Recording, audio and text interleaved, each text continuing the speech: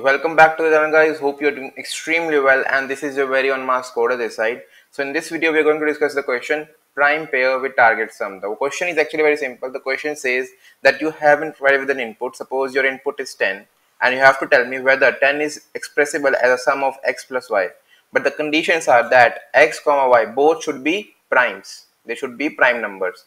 Secondly, x plus y equals to 10. These are the two conditions you have to follow. If there is a pair such that x plus y equals to 10, in that case return x comma y. Otherwise return minus 1 comma minus 1. That is the whole question to you.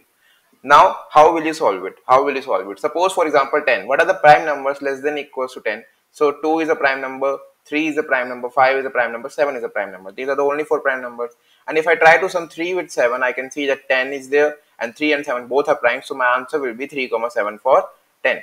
3, 7 for 10. But what is my approach? What is my approach? Okay.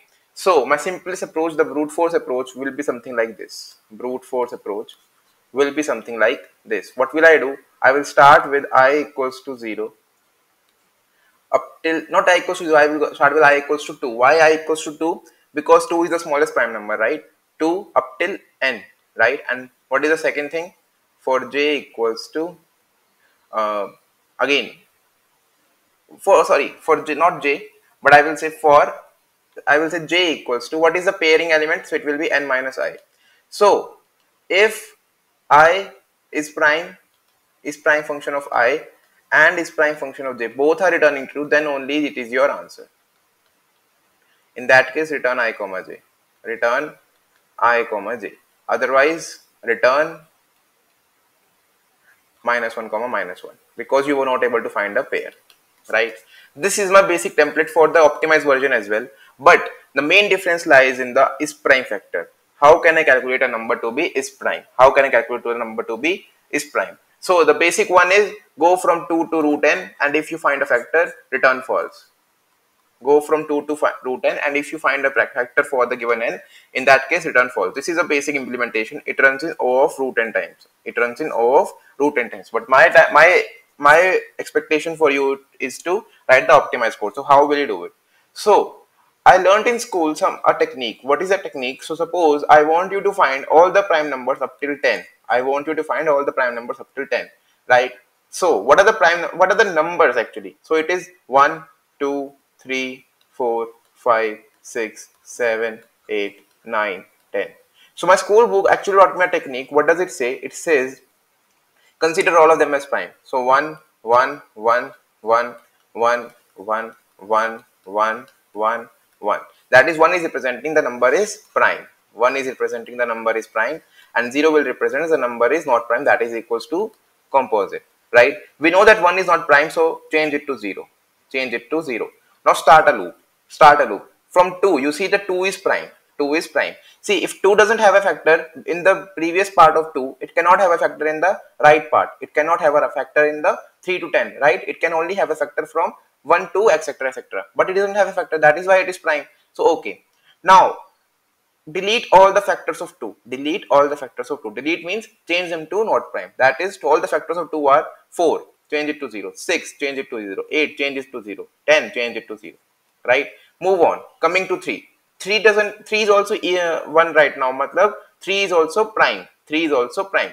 Delete all the factors of 3. 6 already 0. 9. Change it to 0. Coming to 4. It is 0, so it is not a prime. Coming to 5. 5 is also prime because it is 1 right now. Okay, change all the factors. So 10 already 0. Moving to 7. 7 is also prime. Now 7 doesn't have a factor in the list. But if the list would going up till 14, then it would obviously change it to 0, right? Okay. Now these are the prime numbers 2, 3, 5, 7. Right? This is my technique. This general technique is actually famously known as sieve of erythrosis. Sieve of erythrosis. If the spelling is wrong, please don't mind, because I really don't know the spelling. I really know the concept only, right? Okay, so we will apply this algorithm only. We will create a vector of length n plus 1, right? And it will mark us whether it is prime or not, so that we can get our answers in O of 1 time. O of 1 time. So how will it look like? Something like, so I want to get up till 10. I want to get up till 10. So I will have to make an array of length 11. So vector int primes of length n plus 1, call them all 1. Now primes of 0 equals to primes of 1 equals to 0. That is, number 0 and number 1 are not prime. Now start your loop. So for I going from 2 up till n, what will you do? You will start your j. If my prime I equals to 1, only then you will do something like this, right? For j equals to 2, now j star I less than equals to n, j plus plus. What is this? What is this? So for 2, I was actually starting converting 4, 6, that is 2 into 2. That for 3, I was starting with 2 into 3. So I was multiplying 2. First factor was 2. J equals to 2, j star I less than equals to n, j plus plus. What will you do? You will say primes of j star I equals to 0. And after this loop, you will get an array of primes. You will get an array of primes.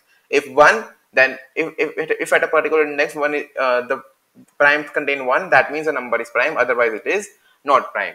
That simple as that. So this is my basic template, right? And this is my is prime function, right? I can actually merge the is prime function into the driver function only, which I will do, right? So let us move to the code now. Alright, so here is the coding section, as you can see. But before starting with the code, I would like to request you to please subscribe to my channel, because it really motivates me. And do like the video if you are able to understand the concept, if you are able to grasp the concept, right? Now what will I do? First I will create the vector of int primes of length n plus 1. Initialize all of them by 1.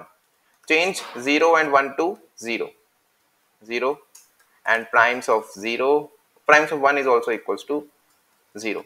Now start with 2. That is for int I going from 2, I less than equals to n, I plus plus. And j will go from 2, because the first multiple I have to take is 2 star I. So for j equals to 2, j star I less than equals to n and j plus plus. What will you do? You will say primes of j star I equals to 0. But before that, if my ith number is not prime, in that case continue. So if primes of I equals to 0, continue, right? Move to the next number, which is prime. Okay, this is my case for the sieve of hysteresis. Now what will you do? You will start a loop for int I going from 0, I less than equals to n, I plus plus. You can go up till n by 2 also. That will also return the same result, right? My j will go int j equals to n minus I. If both of them are prime, that is primes of I is equals to 1 and primes of j equals to 1, in that case return I comma j, I comma j. Otherwise, at last return minus 1 comma minus 1. That's all. Let us try to compile and run it. It should run fine, I guess. Should not give any error. It is running fine for the sample test case. Let us try it for the submit also. Please run fine, and it is running. Okay, so you can see 184 days streak. So thank you for watching. Hope you liked it. Please subscribe if you are new here, and do not forget to hit the like button. Thank you. Have a nice day.